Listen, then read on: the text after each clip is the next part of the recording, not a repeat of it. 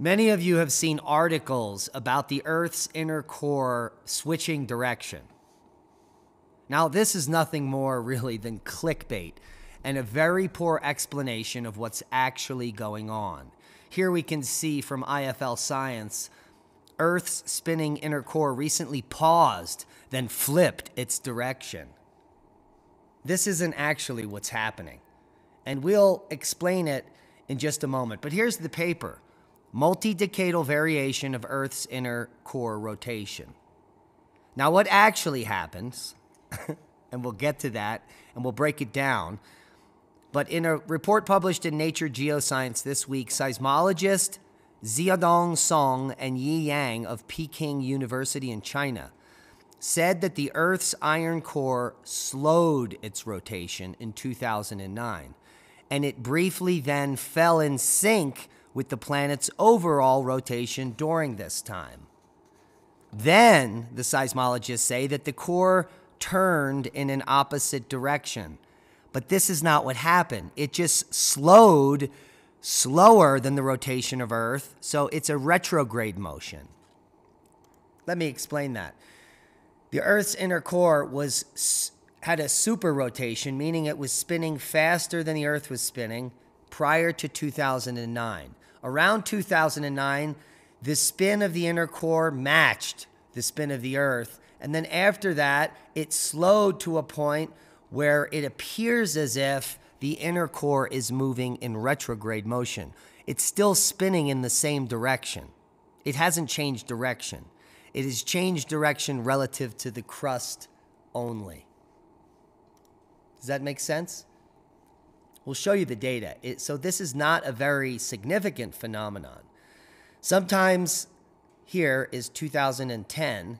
Sometimes the inner core spins slower than the Earth. Sometimes it spins a little faster than the Earth. And it's just a little bit faster or a little bit slower. So here it's spinning faster than the Earth is spinning, and then it switched, and then it's spinning slower for the most part than the Earth. But not really. Here we have data in 2020 where the core is spinning faster than the crust.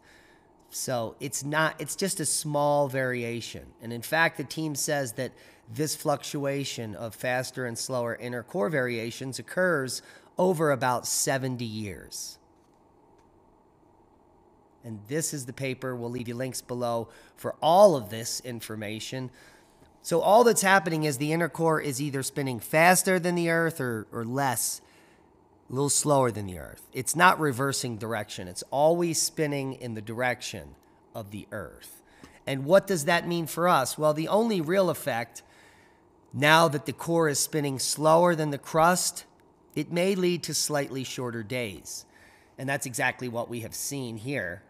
We're over at time and date, and we can see today's predicted to be a faster than 24 hours, but overall, on average, the mean solar day in the last 365 days was 0.25 milliseconds under 24 hours, meaning the Earth is slowing relative to the average, which is what they predicted in the paper. Nothing catastrophic whatsoever. Now, the big question, and because they're studying this now, is what actually is happening in the inner core. Is the inner and outer core solid iron and liquid, or is that just a fairy tale? And how has the inside of the Earth stayed as hot as the sun's surface for billions of years? Shouldn't it have cooled? Something is going on in the center of the Earth. Well, in my opinion, that's unexplained. And that's a boom to knowledge. Share this with like-minded people. Subscribe to the channel if you haven't. Give us a thumbs up. Become a Patreon. Support the work we do. We love you. Be safe.